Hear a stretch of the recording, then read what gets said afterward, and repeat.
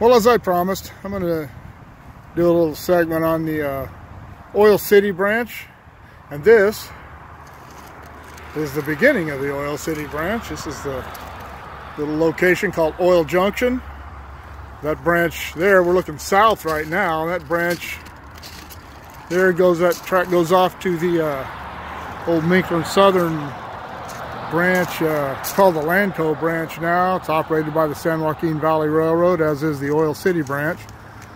The Lanco used to be operated by the Santa Fe. The Oil City was operated jointly by Santa Fe and Southern Pacific, and they alternated operation of it every, I think it was every 2 years if I'm not mistaken. But anyway, this is milepost 308.8. And that is the Oil City taken off that way. You can see these storage tracks that used to be super busy back in the old days, storing oil cars, tank cars. They rarely ever use them anymore. Crossing over there is where the Oil City crosses Roberts Lane. Goes off into Oildale proper. The trains, when they used to come out, we used to live right over here when I was 9. And that little market right there was called the Oil Junction Market, and I used to go stand there behind there, and the trains would come out and be waiting to go out on the main line just like they do today. But that time Southern Pacific was operating it, and they had, one time I asked them guys waiting out there if I could get up on the engine and look at it, and they let me up there and showed me what things were, and it was really cool. This is the beginning of the Oil City branch, and I will move on through it with some of the interesting little historical notes about some of the places along the branch, and get on with that. We're at the intersection of Airport Drive and Norris Road, and you can see where the tracks bow away. We're looking west right now. They bow away from the where we are now over towards Norris Road. You gotta remember, when this was built, neither Airport Drive nor Norris Road were here, and this was a station called Boaz, or it was around here somewhere. It's hard to tell, but that bowed out because there were storage tracks here. I don't know how many, I just know there were, and they were between here and up. If you can look, I don't know if I'll be able to get it up. Yeah, see the train actually parked down there. That's the SJVR, and they store their train down there. But there's only one track here now, and going this way, straightened back out and headed down towards the next station, which was called Waits.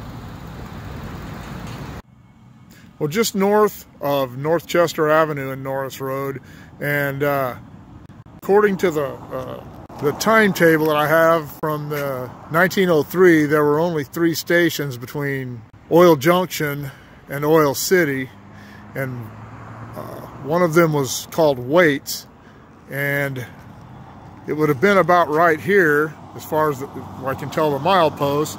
That depot right there was called Seguro, but I don't know if Waits was here first and became Seguro later, because Seguro isn't listed on that timetable. So I'm not sure if there's some sort of confusion, and perhaps Waits was actually a little further down that way. But Waits was heaviest revenue station on the entire Southern Pacific Railroad in 1907. In October of 1907, they pulled 5,080 cars out of the oil fields onto the main line. And that's a lot for a branch line that's only about 5 miles long. But anyway, Waits was around here somewhere. Well, here we are a little further out. This is at a station that was called Malta way back in the day, M-A-L-T-H-A. We're at the intersection right there of Norris Road and Manor Drive. There's the crossing in Manor Drive. And this was the location of the first major tank farms in Kern River Field area. They were over behind those trees. That the stuff's all gone. I think up on China Grade you can still see the remnants of some of the levees that for the tanks. Looking east right now, down towards the end of the line. This refinery right here is the Golden Bear Refinery, Trico. It was originally built by Standard Oil and then to Chevron, and sold to Golden Bear by Chevron around 1980. But Oil City was on out here at the end of the branch. And once they built these tank farms here at Malta, there out towards the end of the branch, there was the Treadwell spur went up Sacramento Gulch. Once they built these tank farms down here, they laid pipelines down Sacramento Gulch and in from Oil City to the tank farms here at Malta, and sped up the process of getting the oil out of here. They were loading hundreds of cars a week out of here, and once they built the tank farms, it really expedited getting that out of here. This is the only reason that this branch line still exists, is because of this refinery. As you can see, it's filled with cars. They usually come out here once a day, and the lines have been pulled up from Oil City to about out where the batch plant is for many years. But we'll move on down that way and see if we can find anything out there that's interesting. Here we are, about a mile down the tracks from Malta. I don't recall what this station was. When I get this video put up, I'll notate in the editing what it was called. But that building up there, you can see inside it there, on the old boilers and everything look like they're still there. This was the Monte Cristo Oil Company refinery at one time, way back.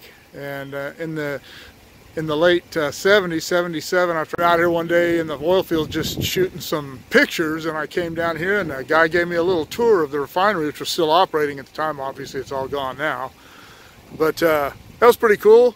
Anyway, my reason for being here, there is the Oil City branch right there.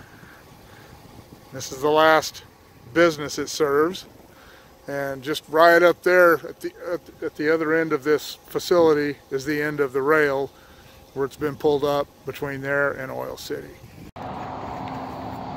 Well, we're standing right now, if you can zoom this in, along the side of that hill behind those expansion loops on the pipe there. You can see where the side of the hill's cut away. That's where the Oil City branch made a turn away from the Beardsley Canal and started heading this way. About right where we're standing here. Went along where, of course, trying to grade loop, which is this road wasn't here back then.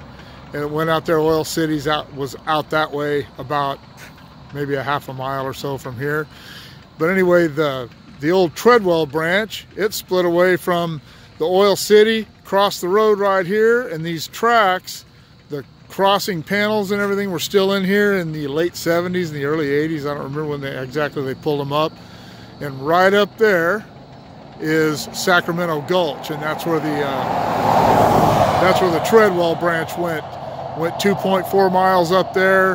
And as I mentioned in the piece on Malta back there, once they laid these pipelines down there to the tank farms, they abandoned all this. But anyway, that's this is where the Treadwell branch was.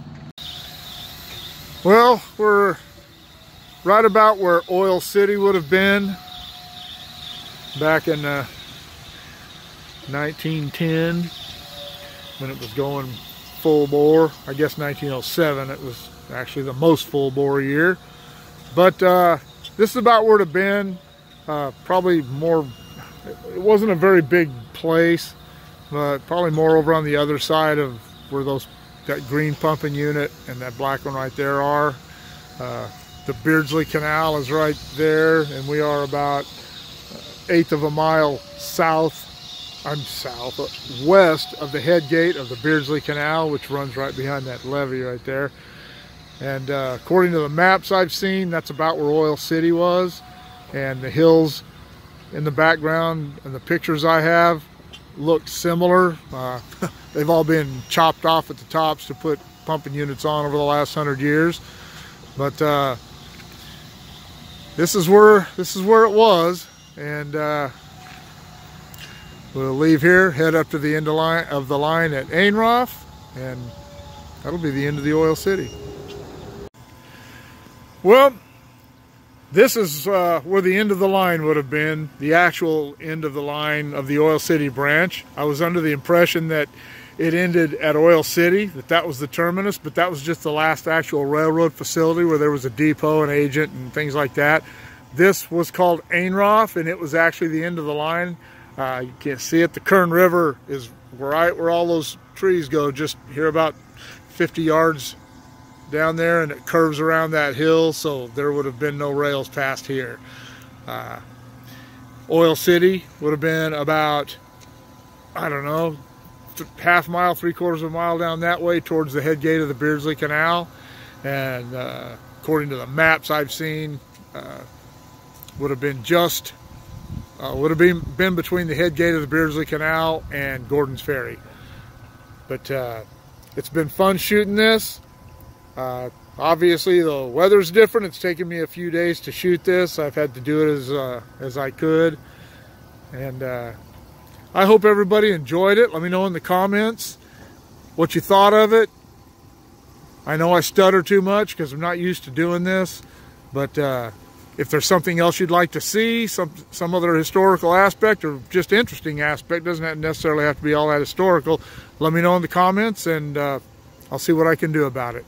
Thank you very much. And remember to subscribe and to tell your friends to check it out and subscribe. Thanks. Merry Christmas.